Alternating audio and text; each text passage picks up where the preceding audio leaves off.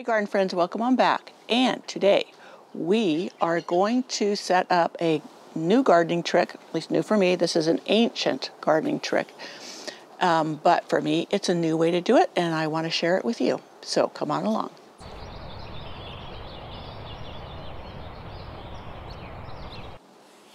Yes, new to me. I've read about it, I just not have tried it. And new to me watering tip. Let me finish one sentence before I start another. Yeah, these are Olla pots. This is terracotta Olla pots. Now this one is by Back to the Roots. I know there are others out there. I bought these because I could get 3 of them and they were going to suit my purposes in the bespoke greenhouse. In the bespoke greenhouse, I do not have irrigation, so I have to set up a sprinkler or whatever, hand water, which is not efficient. And I wanted to do something that I could go away for a few days and not worry about the plants. So these are it. So this one is by Back to the Roots, self-watering terracotta Olla pot. So you just put it in the ground, fill it up, put the cork in it. So let's take a look at what it looks like. So this size will cover 1.5 feet, I think is what it says. Let me read it really quick so I'm saying this correctly. Set up in seconds, just bury and fill. 18-inch diameter covers to support 2 large plants. That's why I'm putting it between 2 tomato plants. Weatherproof rubber stopper prevents evaporation. Low-fired clay pot creates a microporous surface that slowly releases water through osmosis as your plants need it. So that's also important for plants. Make sure my microphone's working. Half the time it's not. That's important for plants. Consistent watering and getting the amount they need. Not too much and not too little. So this says 700 milliliter capacity. Covers you during those long weekend getaways. So on here, let's see, just bury it and fill. Reduces watering up to 70% compared to surface watering. Saving water is always a good deal. Coverage, 1.5 feet diameter. Precision watering delivers the right amount of water to your plants as needed. Pronounced Olla. Okay. Refill when empty, and it has in parentheses 7 days. So this is an answer to something I needed done. Relatively inexpensive. These aren't cheap, but they will last you forever if you don't break them. So, yeah. And I have seen some different company that were larger and they covered 3 feet. And that one was a little more of an investment for me. I wanted to try it first and see how it worked.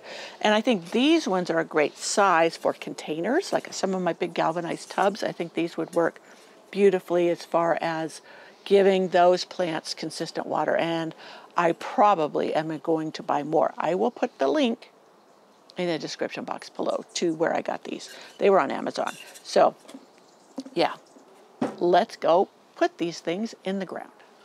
So it's inside here of my bespoke greenhouse where I don't have irrigation that I want to use these. And they're supposed to cover 1.5 feet, which I may have mentioned already. But I'm going to go ahead and bring you up close so you can see inside. I kind of echo in there, so the sound's going to be a little wonky. But yeah, I'm going to show you how I'm going to use it in here for watering my tomatoes and cucumbers.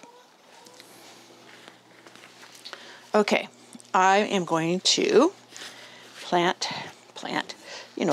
place this down here. I just wanted you to be able to see where it was going.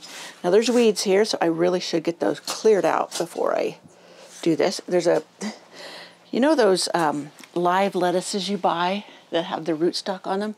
That's what that is, and it's struggled in here. I just put the sprinkler in here day before yesterday, and let it soak good. But this soil is so sandy and silty that it does not retain moisture.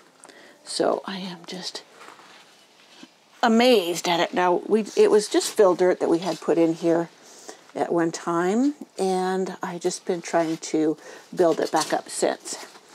Yeah, there's some more weeds. I'm trying not to get in your way. Can you see right here?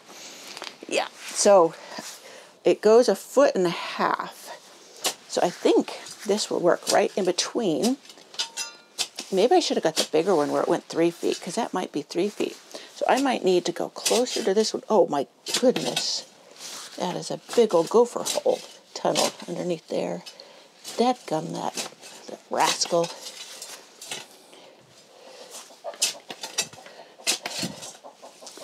Yeah, nothing but gophers around here. I have no safe place. Now, they have not in the past ever eaten my tomatoes, but that doesn't mean they won't start.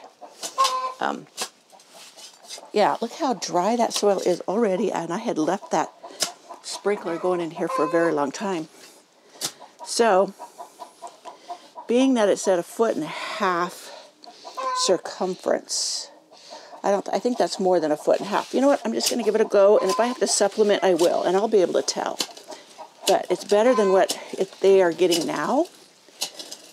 And I want to bury it deep enough that it goes up to the neck.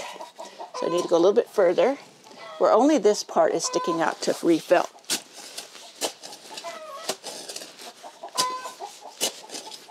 Now this is supposed to save, hopefully my head's not been totally in the way the whole time. It's supposed to save, is that net? Yeah. Like 70% water as opposed to surface watering.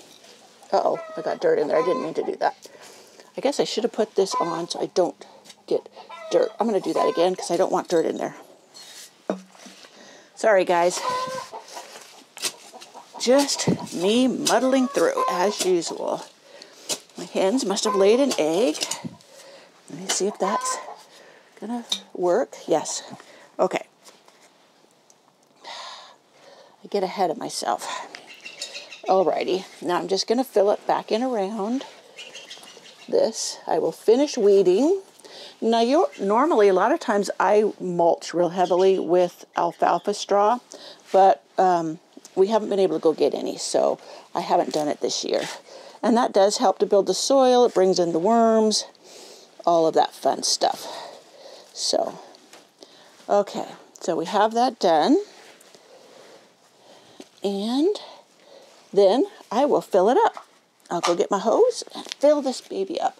I pulled my retractable hose. I'm going to wet down the neck so I get any debris off of it. I'll make sure this is pulled out to where I can use it. It usually locks in place. Good.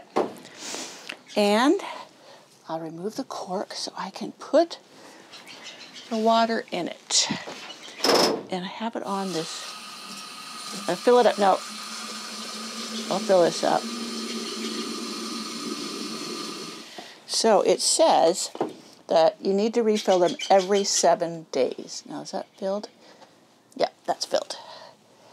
So there is number 1. Now, I bought 3. So I'm going to put the next one, let me see if I can see in here, over here between these two. And I kind of squished that tomato there a little bit as I was leaning down there. Now this, I think, is my beefsteak or my genuine. I didn't mark it, and I do tend to forget when I have a bunch of things going. But look back here. There's a bunch of seedlings from the tomatoes that were in here last year. And I don't need them, so up they come. This right here is a parsley. So this I need to tie up. It's kind of coming from the base. Though it does have blooms on it, I should just cut that out so that it's not, I don't need that one. I've got others up here.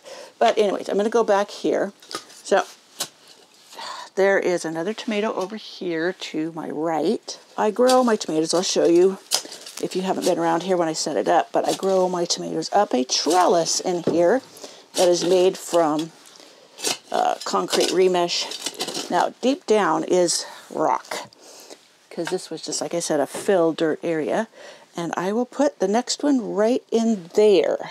Got a root of something. Oh, that's a root of that parsley. Wow, it really gets deep. So I'll go get my other one, and we'll put it in there. This is the spot. I moved the camera so you can have a better angle. And now I'm going to put the pot in this one. Let me see if I need to dig it out a little bit more. I may need to. I seem to have lost my gloves and all my finagling around. Okay, so let's put that down in there. Now I can't get that one quite as deep because I have rock down there. This area is very shallow as far as dirt. Oh, I forgot, put the cork in so I don't get dirt inside the pot. Move my hose and bury. Now I could mound up soil where it comes up to the neck, and that's probably a very good option. I'm supposed to get a load of turkey compost, which I will put in here, a nice thick layer around the tomatoes as a mulch and all of that. So there is my second Olla pot, and now to fill it.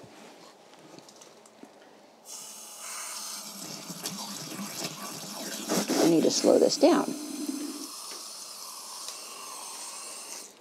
So that's filled up, and we put the cork back in it. Here you are. There's one tomato Olla pot in the ground, and then this one down here. Can you see that right there? That's the other one. So here's my tomatoes. Let's lean you up. So here's my, it's such a small space in here. It's hard for me to get good footage. Let me see if I can do it with my phone. So here's another angle. You can see the two pots in there. You can see the two pots in there. One's there, one's over there.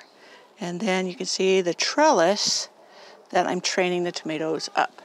And they do just fine. I just weave them in and out.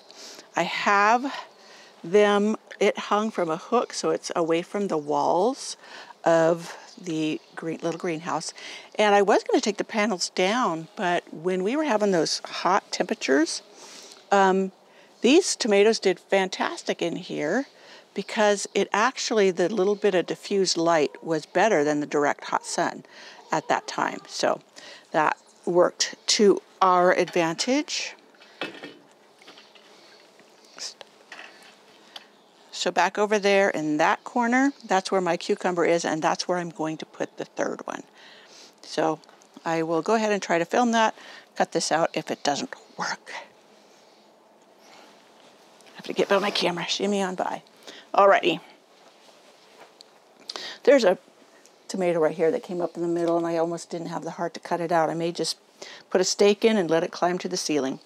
Okay, something's been digging in here. I've got raccoons and skunks and all that. Hopefully none of them will get too curious about these pots in the ground. Now I do know this may be a little bit trickier over here because the soil is shallower and you hit rocks much sooner, but we'll give it a go. Yeah, I'm hitting rocks.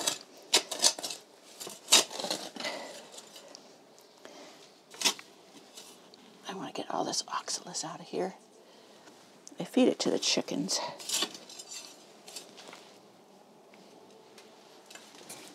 All right. Let's see if we can get this deep enough. We're really hitting rocks now. Okay.